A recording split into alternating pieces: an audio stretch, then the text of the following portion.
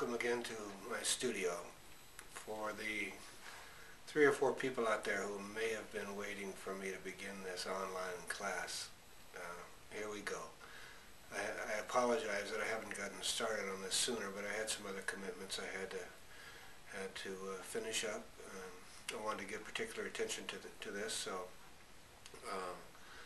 now I'm ready, and I hope we can proceed in good fashion. You know, I really would like to pass along the things which I've learned over the years. I'm not an academician painter, although I wish I had the opportunity to go to academy and learn a lot of the things which I've learned over the years, but that wasn't the case. So I've had to learn things the hard way, and of course, you know, a lot of studying and a lot of practice and a lot of failure, which I sort of regret because there's so much time lost. I probably have lost 50% of the work that I have produced over the years, mainly because I messed them up somewhere along the line. Fortunately, I was able to recognize that they were messed up, and so that was a good thing. Anyway, but you know, I've been painting now for close to 40 years, and I have been able to acquire some knowledge along the way, and that knowledge is relative to my particular needs as a painter. You know, we learn that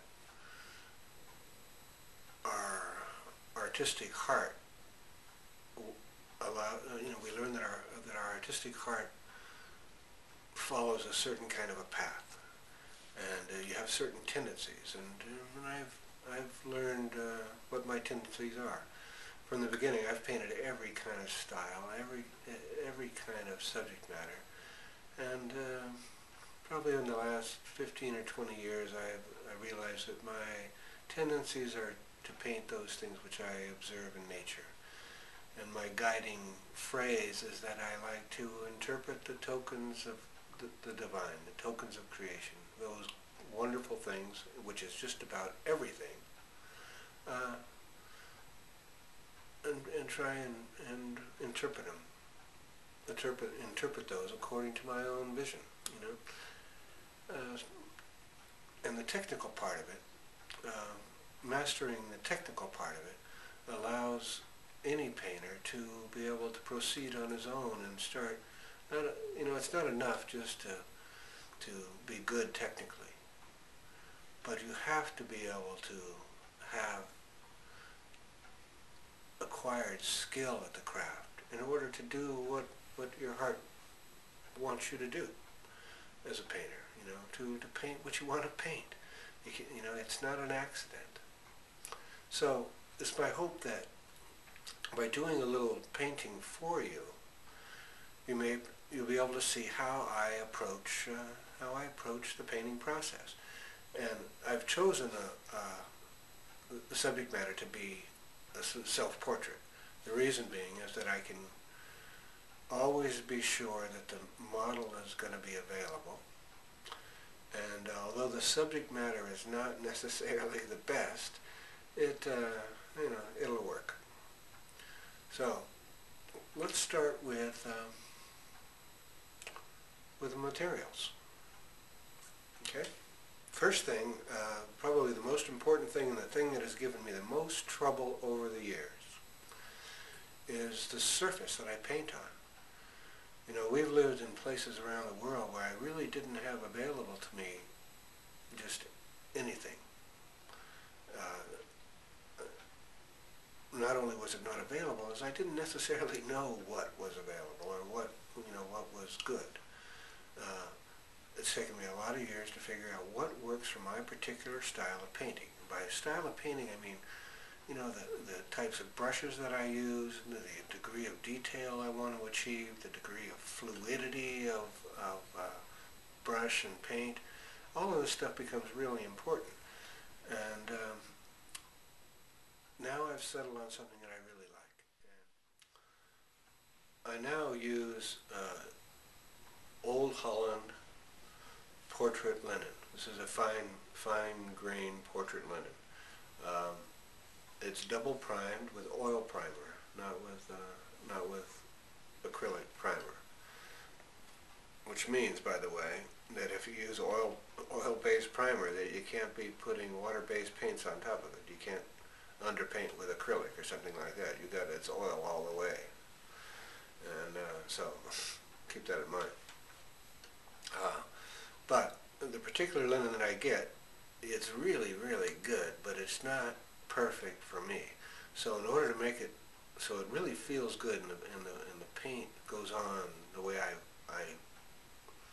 want it to go on. And it's really a matter of touch, and you get used to it. You figure it out yourself what really feels good for you. I put one relatively thin coat of Winsor Newton oil painting primer. Now this is a great product, which not very many people that I know of use, but it's a great product. It sets up a surface that is really quite consistent. I mean, there's every variety of gesso out there. And I mean, oil painting gessos, which are formulas going back for 500 years. All these things are great. But as far as a commercially purchased product, for me, this oil painting primer by Winsor Newton really fits the bill. Anyway, so I get the linen. I stretch my own linen, of course, and then I give it one coat of this oil painting primer. And it's really important, and that you have the surface that you like.